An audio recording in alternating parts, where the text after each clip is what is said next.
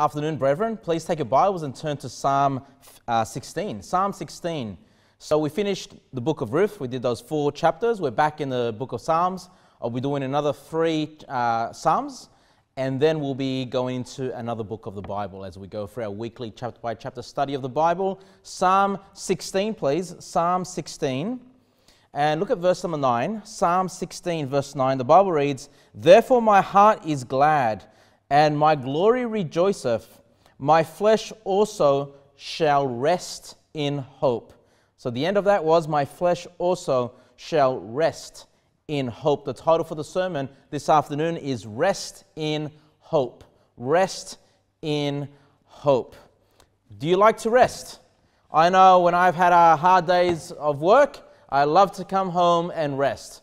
I know when it's a busy day and you've done a lot, sometimes just seeing the pillow, seeing the bed, resting your head on your pillow is exciting. Sometimes you just love going to bed to get, some well-deserved rest.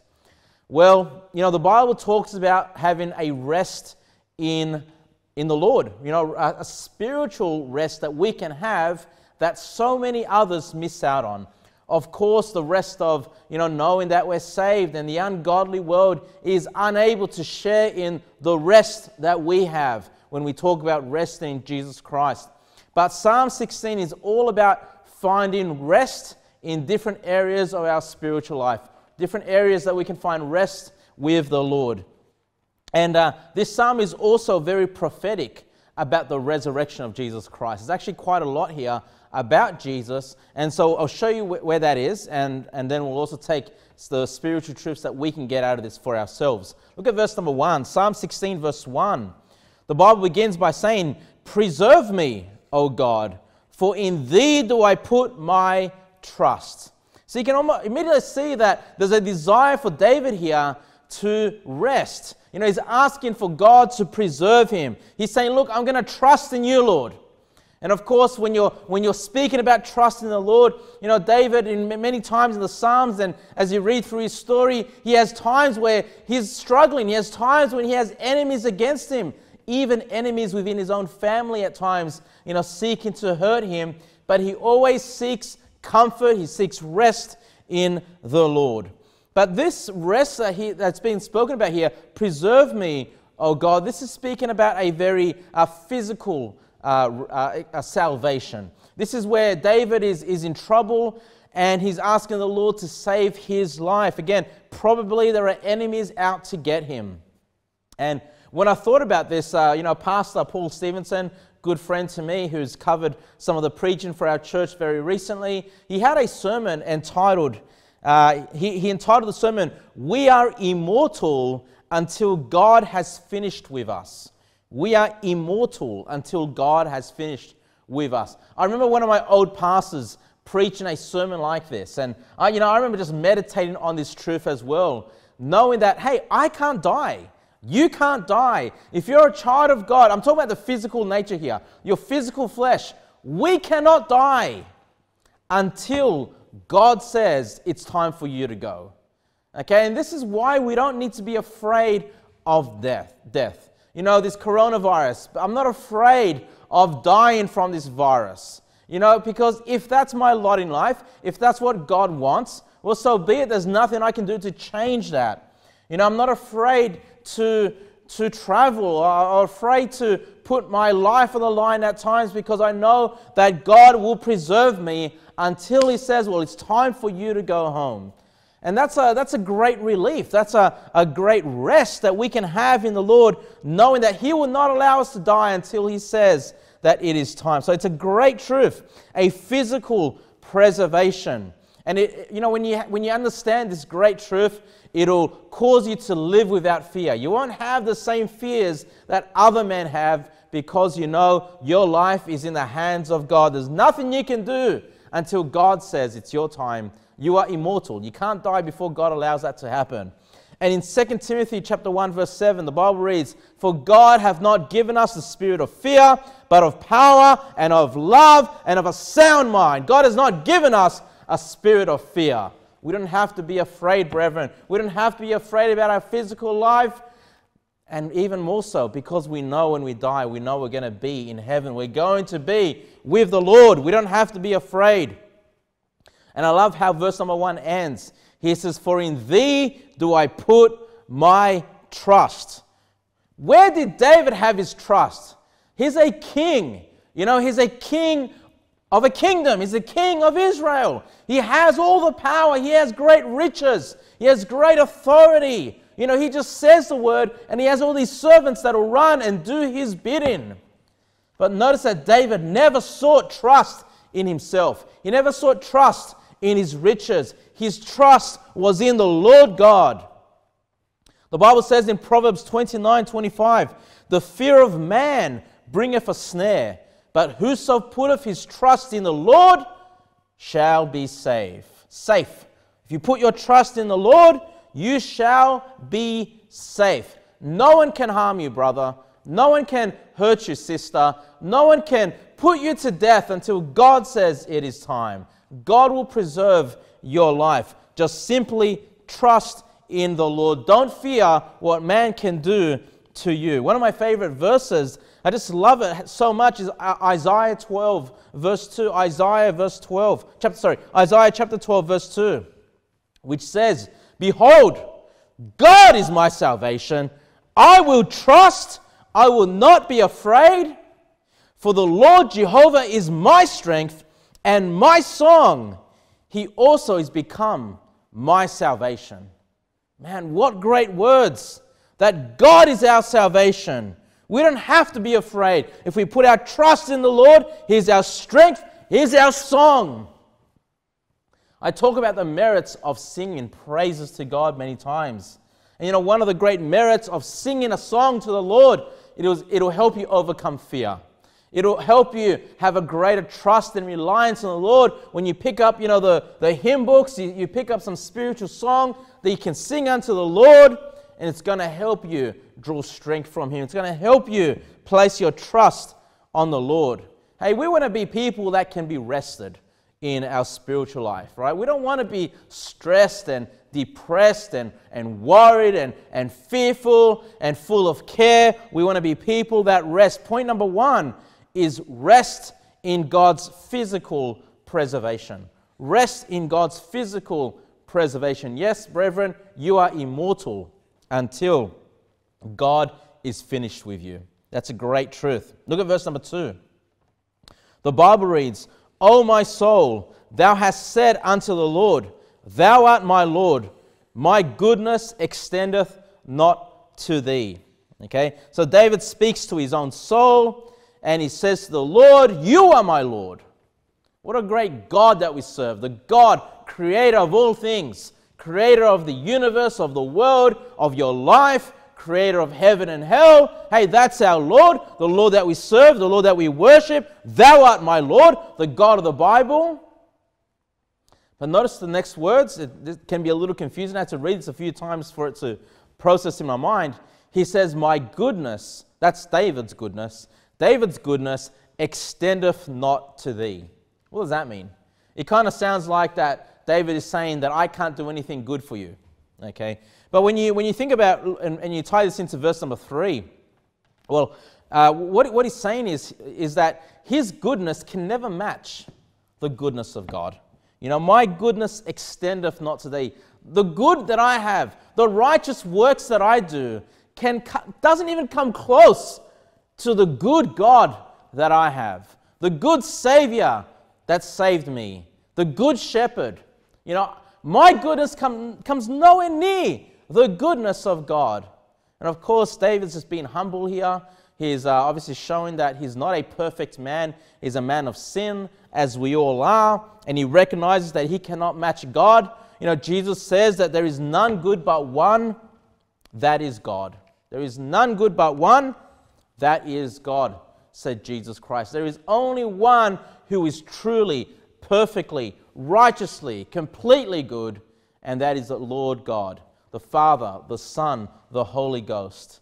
And look, the Lord allows us to have some good. If we walk in the Spirit, we'll be able to accomplish good works, but you will never be 100% good on this earth in this flesh.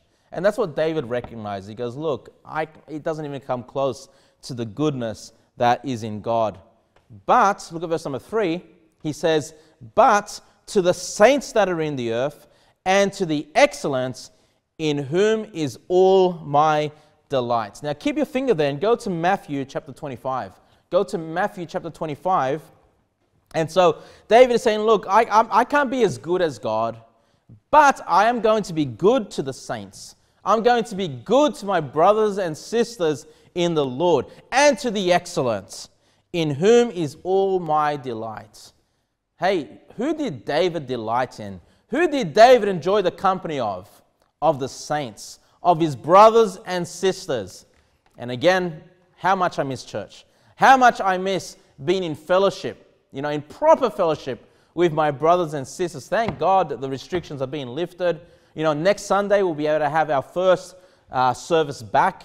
Only 10 people though, so it's myself and 9 others. We'll figure that out in due time. I'll probably be doing my original plan, which was going from 3 services to 6 services, and then rotate people so everyone can have an opportunity to be part of church. But that's where we need to find our delights, in the house of God, amongst the brothers and sisters. And once again, they're not perfect. I'm not perfect. You're not perfect. But our call is to delight in one another, to know, hey, you're my brother and sister in the Lord. I'm going to see you for all eternity. Get used to one another. You're going to be in heaven forever, for all eternity. And you go into Matthew 25, verse 37. Now, I'm not sure if David recognizes this when he spoke about doing good to the saints. I'm sure he did. I mean, he's obviously a very spiritual, righteous man. But I love the words of Jesus in Matthew 25. Look at verse number 37. Jesus says, then shall the righteous answer him, saying, Lord, when saw we thee and hungered and fed thee, or thirsty and gave thee drink? Okay, so when we face God on Judgment Day, our goodness could never extend to the Lord. We could never meet the standard of goodness toward God, But I love what Jesus says in verse number 38. When saw we thee a stranger, and took thee in, or naked, and clothed thee? God, what good could I possibly do to you? Or when we saw thee sick or in prison, and came unto thee? And the king, that's referring to Jesus there, and the king shall answer and say unto them, verily I say unto you, insomuch as ye have done it unto one of the least of these my brethren, ye have done it unto me. So King David says, I'm going to do good to the saints, to the congregation of the Lord. And Jesus says, yep, if you do good to the saints, you do good to the least of God's people. You do good to the one that's a carnal Christian, a babe in Christ, recently saved. He can't maybe offer you anything in return. You do good to the people of God, even to the least. It is as though you have done it unto Christ. It is as though you have served Jesus Christ. The advantage of church, the advantage of being gathered together, where work and rewards, brethren, when we sing together, when we edify one another, when we pray for one another, when you encourage one another, you are doing that as unto the Lord Jesus Christ. And the Lord Jesus will reward you for the way you treat your brethren. How do you treat your brethren? Oh man, if you're starting to treat your brethren pretty poorly, well, it's as though you're treating Jesus Christ poorly. This is the body of Christ. The church is the body of Christ. It's called the body of Christ for a reason. Because when we serve the local church, we are serving Jesus Christ. Back to Psalm 16, verse number 4. Psalm 16, verse number 4. It says their sorrows. Now, these people that have been referred to, the them here, are unsaved, ungodly heathen here. Okay? It says their sorrows, the heathen, the ungodly people, their sorrows shall be multiplied that hasten after another God. Okay? So he's referring to people that worship a false God. People that worship another God. This is idolatry. Okay? Idolatry. And then it says here, their drink offerings of blood will I not offer, nor take up their names into my lips. Okay? So even the ungodly, the unsaved, that do not know salvation in Jesus Christ, they are still serving a god of their imagination. They're serving some false god. They seek to worship. They do it out of maybe ignorance sometimes. But David says, look, I'm not going to be counted amongst those people. You're not going to find me worshiping some false god. You're not going to find me worshiping another god. Okay? So if you read your Bibles, you know this was a major problem because the people in the surrounding nations around Israel, they worshipped false gods. And every now and again, that worship for the false gods entered into Israel. People would bring their false gods to the hearts of the people. We saw that toward the end of King Solomon's life, for example. And David says, I will never serve in a false religion. I will never serve false gods. And it's quite interesting because we know this is a major problem in the Old Testament days. But then when we think about today, 2020, God's people, we don't, idolatry, I don't know about you, but I'm not tempted to worship some stone, or some piece of wood, even a piece of wood that looks like Jesus, with the Jesus of long hair, with long hair and blue eyes. I have no temptation whatsoever. But I was thinking about this, and I was thinking, how can we, what's the closest thing, I suppose, that we can think about in New Testament days? And I thought, keep your finger there, and please go to 2 Corinthians chapter 11. Because David says that he will not hasten after another god. He was very careful to only worship, love, and serve the God of the Bible. Okay? The God of his forefathers. And I was thinking about this, and I thought about 2 Corinthians chapter 11, verse 3. Because even within the world of Christendom, all right, there are many false gods. Even though they call their God Jesus, right? Even though they may call their God the Messiah, even though they may have an understanding of the Trinity like Roman Catholics, but they still serve and worship another God. And in 2 Corinthians chapter 11, verse 3, the Bible reads, "But I fear, lest by any means, as the serpent beguiled Eve through his subtlety, so your minds should be corrupted from the simplicity that is in Christ. For if he that cometh preacheth," notice the next words, "another Jesus." Hey, David said, I'm not going to go and worship another God. I'm not going to serve another God. Well, in New Testament days, for us as believers, we're not going to be tempted to worship some false god, but we could be tricked into serving or listening about another Jesus, right? For if he that cometh preacheth another Jesus, whom we have not preached, or if ye receive another spirit, which ye have not received, or another gospel, which ye have not accepted, ye might well bear with him. We need to be careful, very careful, brethren, about the preachers you listen to, preachers online. I've got to be very careful about the men I allow to preach behind the pulpit to make sure that they are not preaching another Jesus, right? That we're not listening and being influenced by people that have another Jesus. Hey, the Jesus of the Roman Catholic Church is another Jesus. It's another God. It's not the God of the Bible. All right? Jesus did not have long hair. Jesus did not have blue eyes and blonde hair. Right? The Jesus of the Bible is a Jesus that saved us 100% through his sacrifice. He is the only mediator between God and man. He is not a joint mediator with Mary, with his mother Mary. That is another Jesus. That is not the Jesus of the Bible. The Jesus of modalism, the Jesus of oneness Pentecostal is another Jesus. Okay? Don't go and listen to men that preach another Jesus. That's corruption. It'll defile your mind. It'll take you away from the simplicity of Jesus Christ, the simplicity of the gospel of Jesus Christ.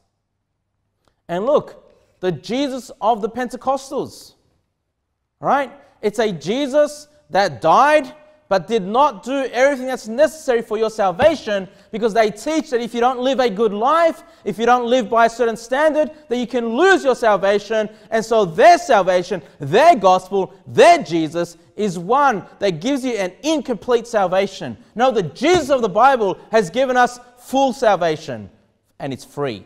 Freely paid by the blood of Jesus Christ, His sacrifice.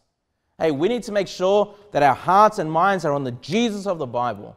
Be careful who you listen to. Be careful of the books that you read. Be careful of the churches that you visit. At least make sure that they're saved. Make sure that they're serving and worshiping the same Jesus that you have been taught through the Word of God. Jesus, the Son of God. Jesus, the Son of God.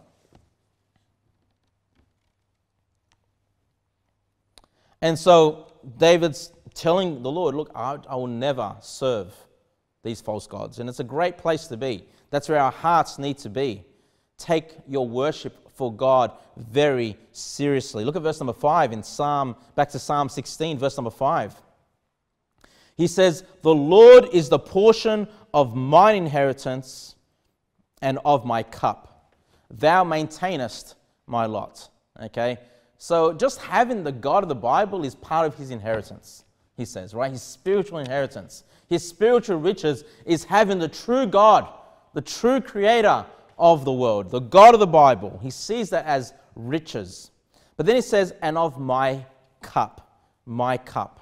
And remember, the title for the sermon, I don't want you to get too distracted here, but the title once again was to rest in hope. Rest in hope. Point number 1 was to rest in God's physical preservation. But we're getting to point number 2 now.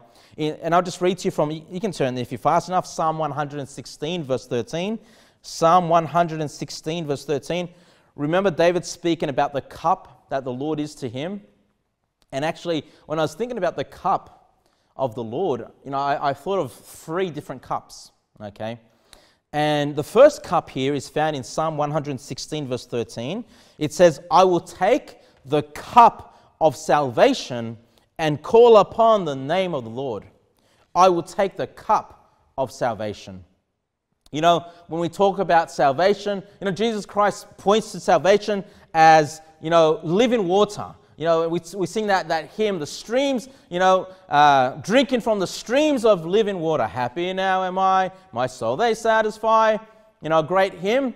And the idea, the picture there is that when you get saved, you take that cup, you take that water that Jesus is offering, and you drink of that cup, that cup of salvation. That's how easy salvation is. It's not of works. It's as easy as taking a drink of water. And that's the first cup. The first cup that you need to drink of is the cup of salvation. And, this brings us to actually, sorry, I had misspoken. I'm not up to point number 2 yet on the rest in hope. But I was just thinking about these cups, if you're part of our church, you're saved, you've definitely taken part of that cup. But that's not the only cup that God wants you to drink from, okay? There is another cup, and please, you may have been, I got you to turn away, but go back to 1 Corinthians. 1 Corinthians chapter 10. Go to 1 Corinthians chapter 10, verse 20. 1 Corinthians chapter 10 and verse 20. And we're going to a portion of Scripture which teaches on the Lord's Supper. But I want you to think about this, and this ties in exactly with what King David was speaking about in Psalm 16, about not, fellowshipping with the ungodly heathen. But in 1 Corinthians 10, 20, the Bible reads, but I say that the things which the Gentiles sacrifice, they sacrifice to devils and not to God. And I would not that ye should have fellowship with devils. Notice verse 21. Ye cannot drink the cup of the Lord. Now this is not salvation. This is a letter being written to a church made up of believers already. Okay, but the instruction to the believers is this. Ye cannot drink the cup of the Lord and the cup of devils.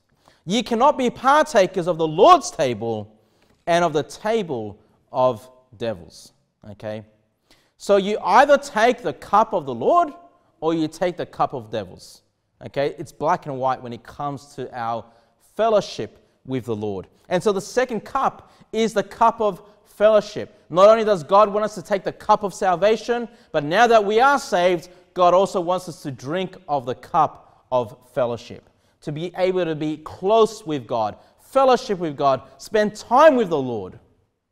But if we're spending our time in ungodly things, we're spending our time with the heathen, then that's like you're participating in the cup of devils, and you cannot do these things. When it comes to one of the Baptist distinctives, is we speak about separation, okay? And as Christians, we should be separated from the world. We should be different from the world. That God calls us to be a peculiar people, to be different, to stand out, to be light in comparison to the darkness. Because we can only fellowship with God, who is light, if we are in the light. If we're walking in darkness, we won't be able to take of that cup of fellowship with God.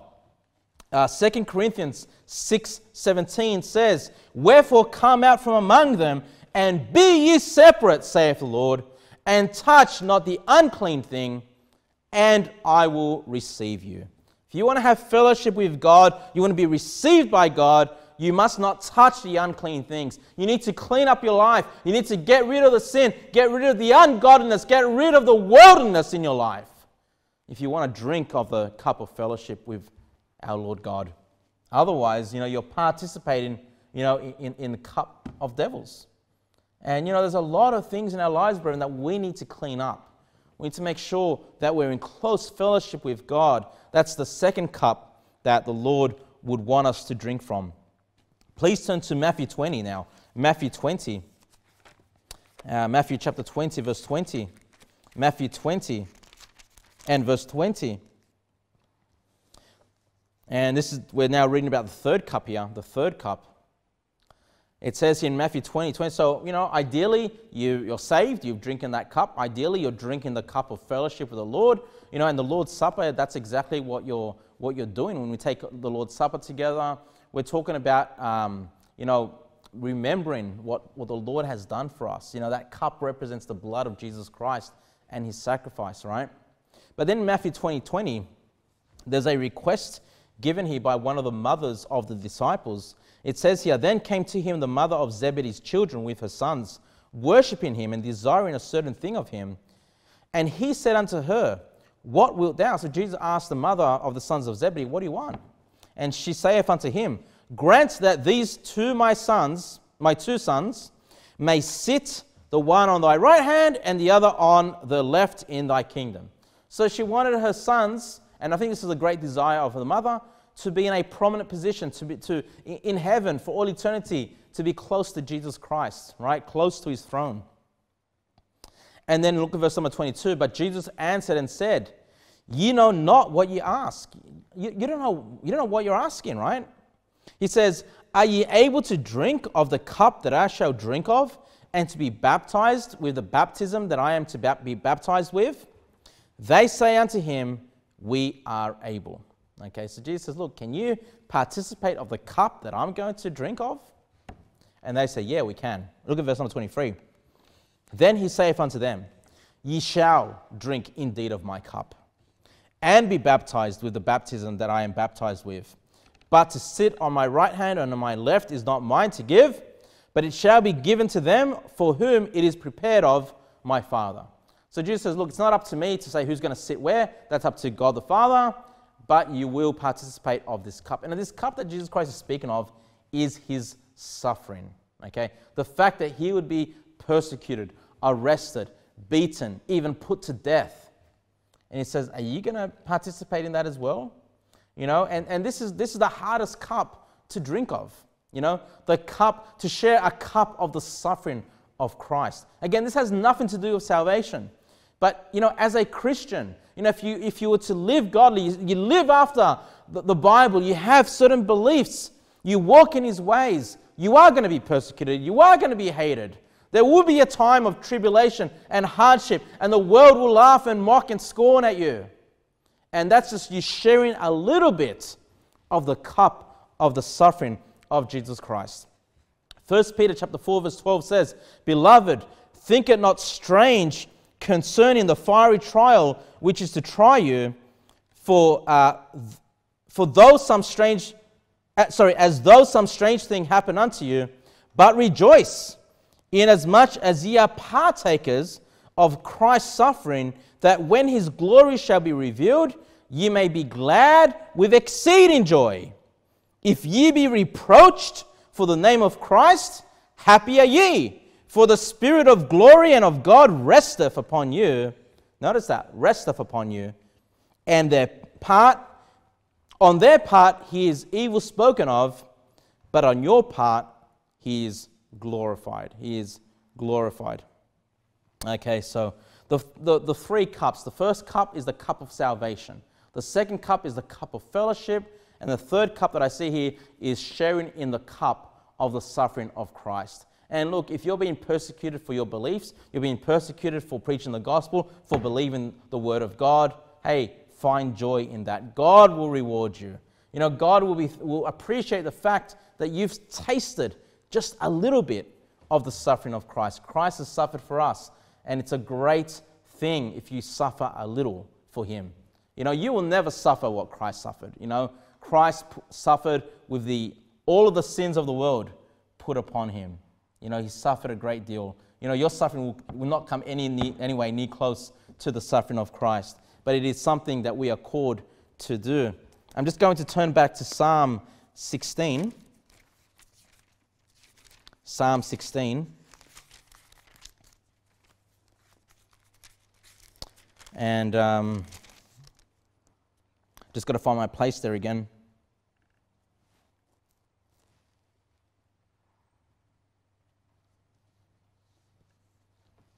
Psalm 16. Verse number 5. Sorry, just lost my spot there. Verse number 5, and I just want you to see the end of this. He says, thou maintainest my lot. So he spoke about the cup of the Lord there, but then it says, thou, speaking to God, maintainest my lot. See, David says, God, you have given me a lot in life. You've given me, you know, we all have different lots in life. You know, God has given us different positions. God has given us different experiences, different families. You know, we've all been saved at different points in our lives. You know, some have greater riches, some have greater joy, some have different families. None of us are exactly the same. God has given us our lot. Okay? But what we see with David is he finds rest in contentment. He's content with what God has given him. And brethren, true rest, true satisfaction will be found when you can find rest in contentment. When you can be content with what God has given you. And God has given you so much. We talked about salvation. He's given you that. Okay? He's given you eternity. He's given you a home in heaven. He's building a mansion for you on high right now.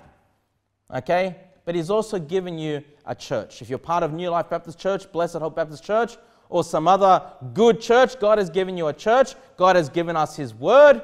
God has given us instruction. He's given us his Holy Ghost to lead us in our spiritual life. God has given us the new man so we can serve him righteously. And, you know, we can't fully understand or fully appreciate at this point in time how much God has given us. But, brethren, you need to find rest in contentment. There truly is rest. Be thankful for what you have. And if you're an Australian, be thankful that you're in Australia. Be thankful that you live in a comfortable, rich country that's not persecuting you for the name of Christ. You know, you could have been born in some other place in this world and you could be suffering a great deal, not having, you know, the freedoms that we have in this nation to open the Word of God, preach the Word of God, and to just go about life and enjoy life. There's great riches even in our nation. Okay? Find rest in contentment. And so, if you look at verse number 6 now, which ties into verse number 5, he says, the lines, or like boundaries, or like a fence. You know, when someone's dividing a piece of land, and we know in Israel, the land of Canaan was divided by different tribes and different families, the lines represent the boundaries. You know, in Australia, we would fence off, you know, our houses to determine where our land is. But he says, look, the lines are fallen unto me in pleasant places. Yea, I have a goodly heritage.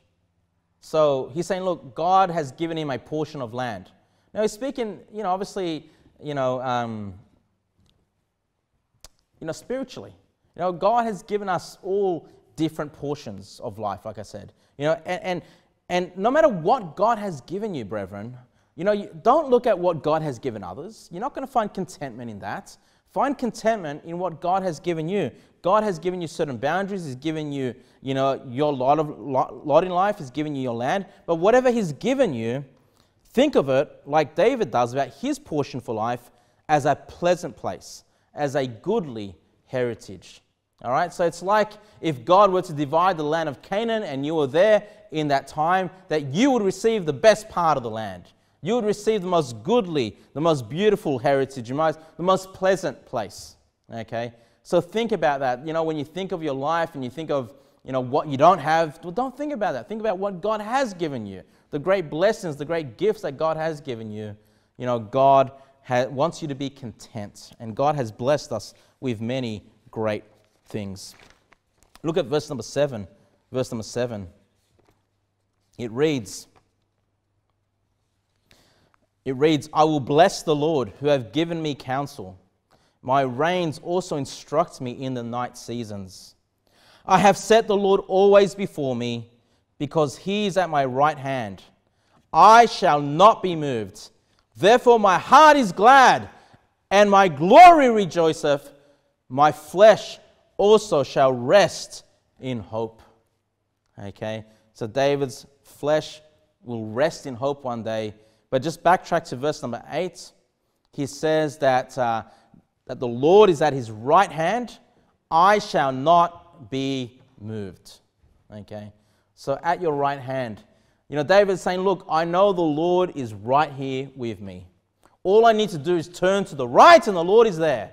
Okay, what is he speaking about? He's speaking about his close fellowship, that second cup of fellowship that I spoke about earlier. He's in close fellowship with the Lord. He knows the Lord is at hand. The Lord is right near. He can stretch out his right hand, as it were, and touch the Lord. He's in close fellowship. And because the Lord is at his right hand, he says, I will not be moved. I shall not be moved. You see, the Lord, Jesus Christ, the same yesterday, today, and forever, the Lord doesn't move. Hey, we move sometimes. We're not always stable. We're not always faithful to the Lord. But the Lord is always the same place that He's always been. And if the Lord feels far away, it's because you have moved away from the Lord. Okay? The Lord is always where He's always been. And if you keep a close fellowship with the Lord, then you won't move. The Lord won't move, and if you keep Him at your right hand, close to you, you won't move either. You won't move either. He finds rest being close to the Lord. That's the next point that I have here, is find rest close to Jesus. In fellowship with Jesus is where you're going to have great rest. Brethren, now's not the time to put down your Bibles. Now you're already missing out on church. You're already missing out on weekly soul winning like we used to. Now's not the time to put down the Bible. Now's not the time to stop praying. Find your time of fellowship with God. Find a quiet place. Set a time, ideally first thing in the morning, to be close to the Lord. If you want, please turn to Mark chapter 4 and verse number 37. Mark chapter 4, verse 37. And we have this great story of Christ and the disciples on a boat. And there was a great storm. Okay, and look at verse number 37. Mark chapter 4, verse number 37, which reads, And there arose a great storm of wind, and the waves beat into the ship, so that it was now full. I mean, I don't even like water. I like being tossed about, getting motion sick on a boat on the water. This great storm beating upon the ship. Obviously, it scared the disciples somewhat. Look at verse number 38.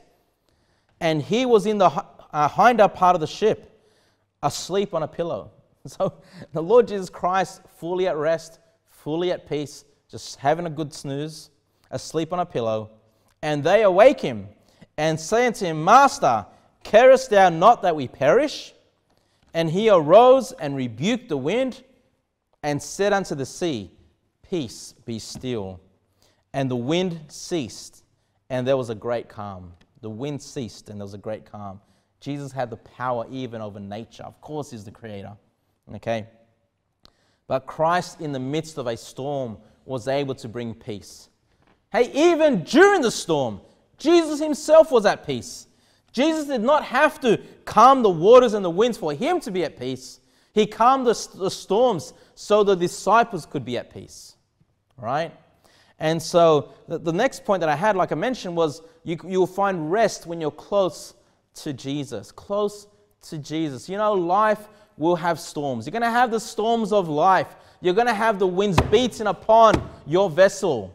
You know, you're going to have the troubles and trials and sufferings that we all go through, some greater than others.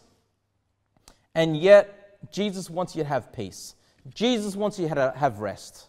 But you can only have it if Christ is close by. Okay, you can only have it if Christ is on that boat with you. Even if you see him asleep on the pillow, you know you're safe because you're with the Son of God, who has power over the winds, who has power over the seas, who has power over your struggles, power over your problems. And you can find true peace and rest as long as you set Christ on your right hand. You will not be moved. Okay?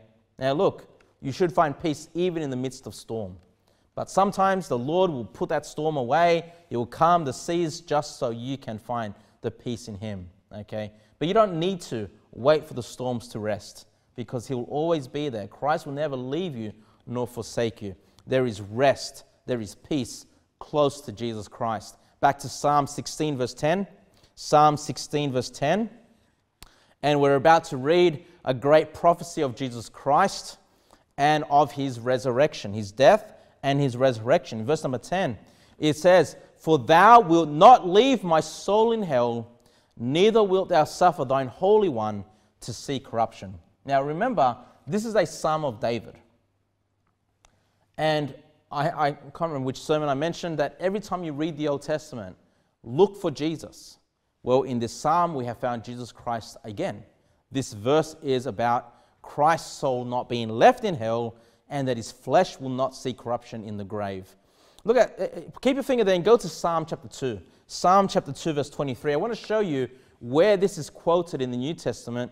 It's quoted 3 times, twice in Acts chapter 2 and once in Acts chapter 13. So go to Acts chapter 2 verse 23, which reads, "Him being delivered by the determinate counsel and foreknowledge of God, ye have taken and by wicked hands have crucified and slain, whom God hath raised up, having loosed the pains of death, because it was not possible that he should be holden of it."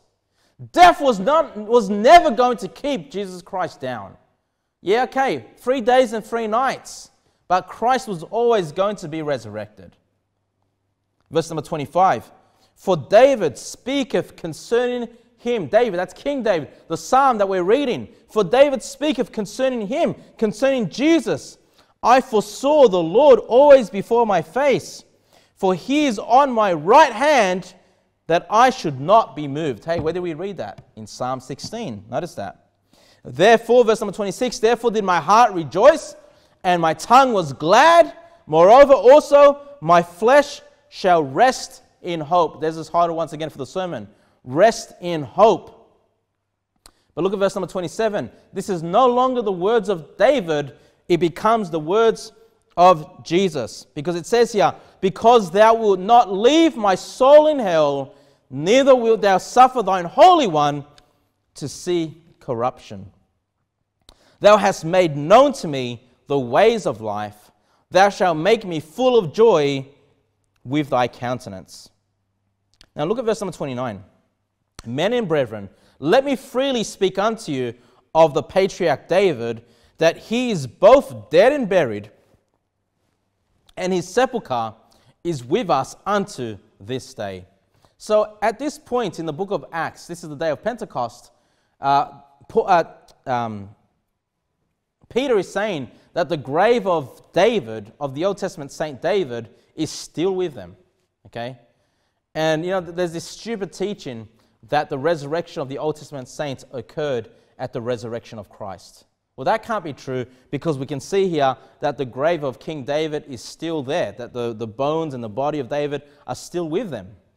He was not resurrected, But see, this Psalm 16 is not about David. It's actually about Jesus Christ. And this is what Peter is teaching. Verse number 30.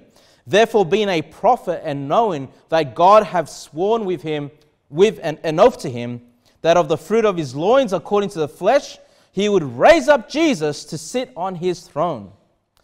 He, seeing this before, spake of the resurrection of Christ, that his soul was not left in hell, neither his flesh did see corruption. You see, David knew all about Jesus Christ, obviously. Okay, he even wrote about Jesus Christ. He wrote about the resurrection of Christ. And so, what's the great truth that we're seeing here? That the soul of Jesus Christ was in hell for those 3 days and 3 nights. His body was in the grave. Death could not keep him. His soul was reunited back to his body, and he was resurrected from the dead. Resurrected from the dead. It's a great truth. Go to Acts 13, verse 34. Acts 13, verse 34, which speaks of the same topic here. Acts 13, verse 34, which reads, And as concerning that he raised him up from the dead, now no more to return to corruption, he said on this wise, I will give you the sure mercies of David. Wherefore he saith also in another psalm, Thou shalt not suffer thine Holy One to see corruption. So there it is again. For David, after he had served his own generation by the will of God, fell on sleep and was laid unto his fathers and saw corruption. But he whom God raised again saw no corruption. So what's being taught here is that the body of King David saw corruption. It rotted away, all right? Once the body's been buried, it decomposes, right? But the body of Christ never rotted, never decomposed, because after 3 days, he was risen from the dead in his glorious resurrected body. Say, why did you speak about all this? Because the next point is to rest in victory from the dead. You see, the God that we serve is a living God. Jesus Christ, who brought in the New Testament, New Testament Christianity.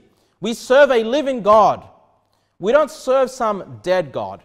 We don't serve a God of stone, a God of wood, or a man that once lived. No, Jesus Christ, yes, came as a man, and he died, but he rose again from the dead, and he's living. He's been set on the right-hand side of the Father. And we serve a living God. We have a living and risen Savior.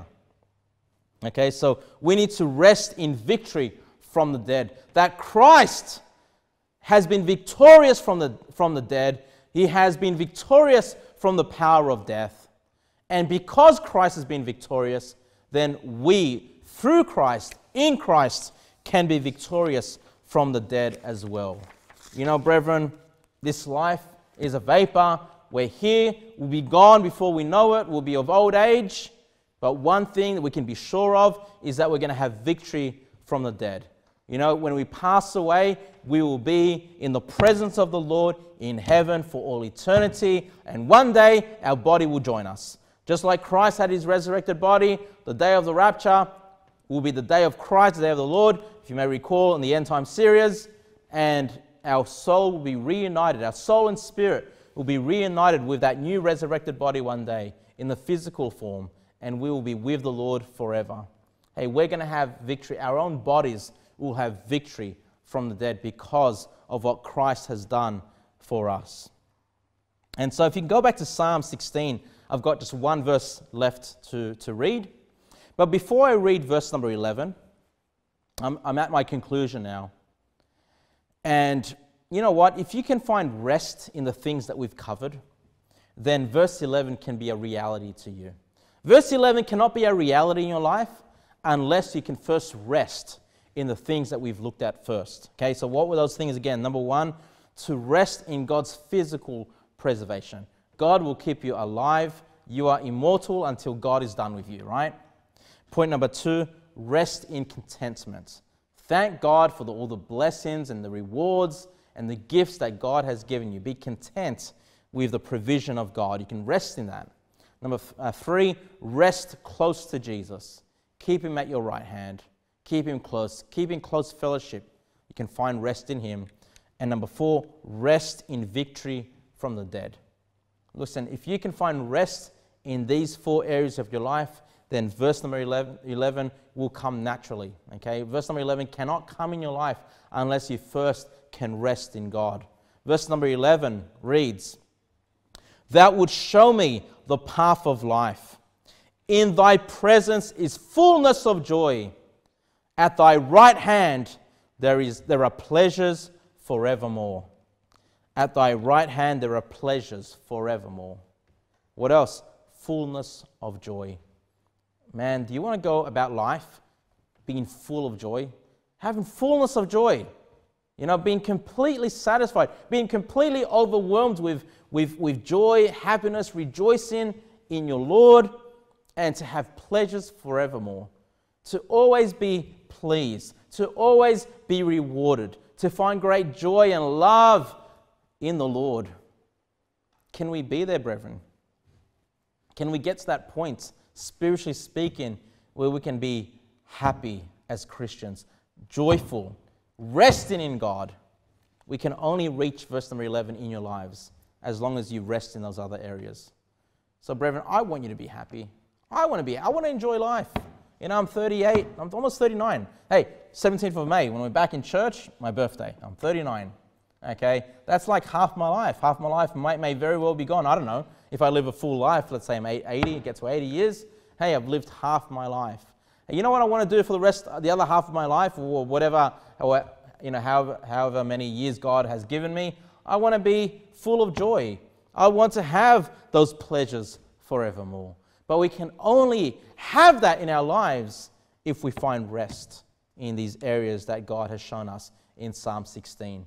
So, brethren, if you're restless, okay, if you're full of anxiety, and look, there's been times in recent weeks that I've been anxious about the lockdown and not fully rested in Christ. And so, just by going through this psalm, I've had to challenge myself and try to find rest in Him. You know, none of us are perfect. And I'm sure, there are times in your life when you're not fully rested in the Lord. Well, find rest in the Lord, find rest in these areas, and the Lord will make sure that you have pleasures forevermore. God bless.